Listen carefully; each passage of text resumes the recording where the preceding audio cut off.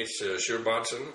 I'm an associate professor at the University of Life Sciences in Ås, south of Oslo. I'm trained as in forestry actually, but also in economics. My master was in forest engineering or forest operations and techniques, while my PhD was more in econometrics applied to the forest sector. I would like to ask you today if you could send a message to the Europeans on the role of forests in achieving a greener economy. What would that be? Well, I think there are several aspects. I think that the forests and the forest sector in total can contribute in several aspects. Maybe the most important thing or contribution is when it comes to carbon. We all know about the binding of carbon in the forest, but I think maybe even more important is the so-called substitution effect. That is when we substitute concrete and steel and other building materials with wood. Another important aspect is the use of bioenergy. The forests provide a lot of bioenergy, and the potential is quite big. I also think that we can in the future see new processes, biological processes within, say, pulp and paper making that we haven't seen yet, but are still to come.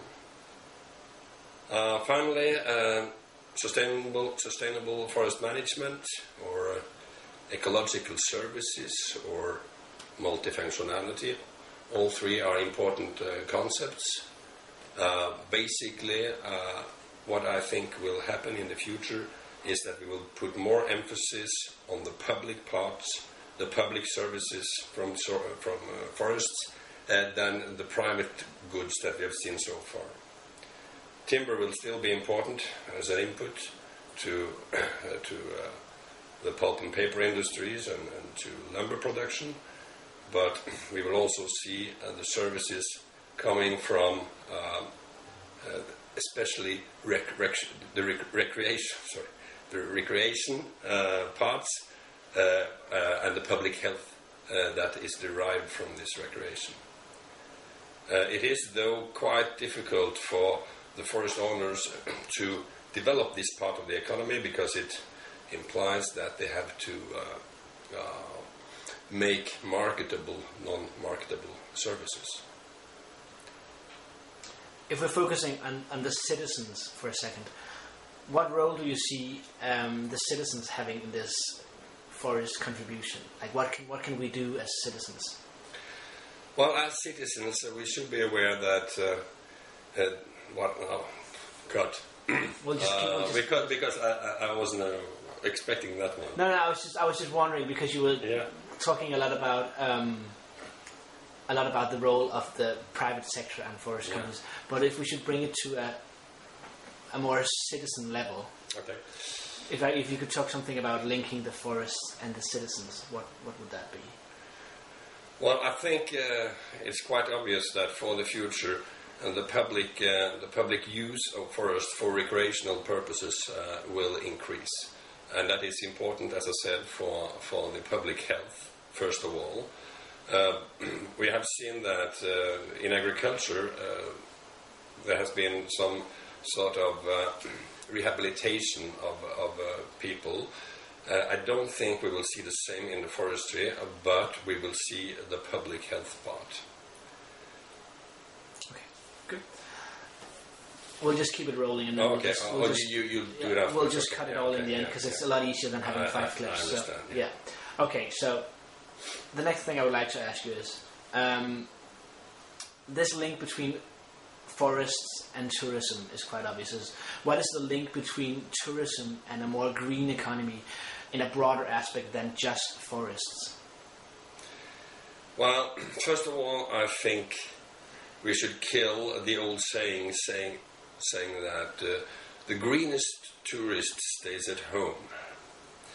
because then he's not a tourist. That's an important point. We have to accept that people are actually tourists. Most of us travel quite a lot. But what is important is that it matters where you go. Now, if you go together with a few other guys or people to the Arctic or Antarctic, which is very popular this year, by the way, your footprints, your ecological footprints, will be quite big. If you, on the other hand, say go interrail, your footprints will be very, very small. So it's a matter of organization, first of all.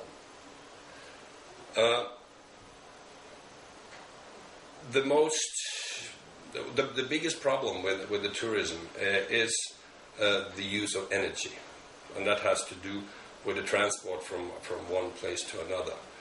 The second one is the emissions coming from this, and in some places also we have some water problems.